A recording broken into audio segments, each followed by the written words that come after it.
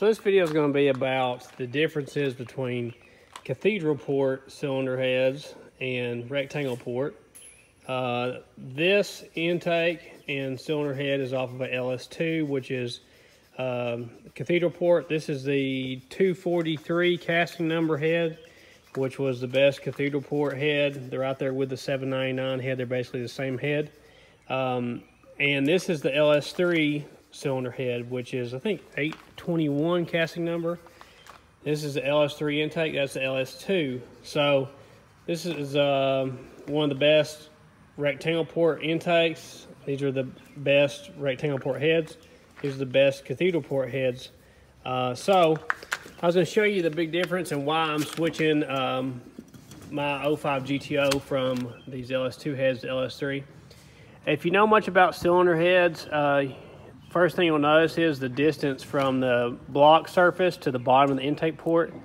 I measured this earlier. This is like 6/10 of an inch, and this is like 1.3 inches. So it's, you know, twice the distance from the cylinder head surface of the block up to the bottom of the intake port, which makes, you know, a big difference in flow. You want like a direct shot. You don't want the air to have to like turn a corner to go into the motor. So the intake port is much higher, which if you look at any kind of like NASCAR heads or drag race heads, they always raise the intake port to make more top end power.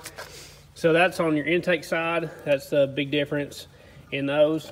On the valves, this has a 2-inch valve on the intake side and a 1.55 exhaust valve, whereas this has a 2.16 intake valve and a 1.59 exhaust valve. So bigger valves, you know, bigger's always better, right? But it's got bigger valves in the cylinder head. They have a little bit different combustion chamber design. I've heard Brian Tooley say that this hump right here is not really good. He takes a straight edge and straightens this combustion chamber out. I will probably do that on these. I did that on my last set of heads on my other car.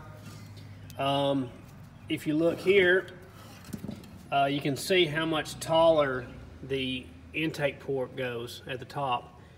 So there's a big difference here. Like that Ls3, when I measured it, it comes all the way up to here. So the exhaust port is raised a little bit. The intake port's raised a lot, has bigger valves.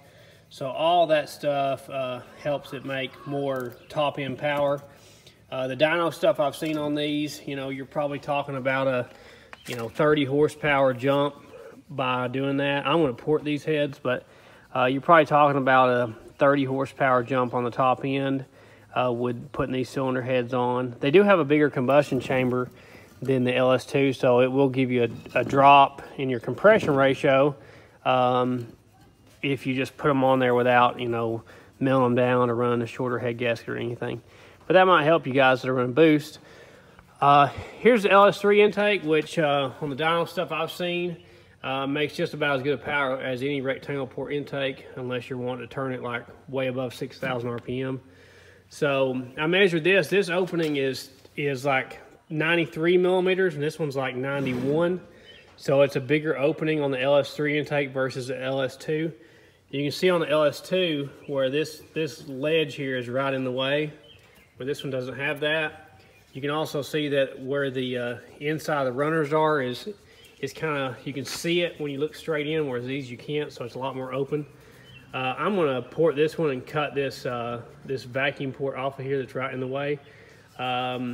So you can also see on this intake, when you flip them over, you can see the height difference on the intake port where there's a gap here from where the block surface is. So these are really good intakes from what I've seen with dyno results on them.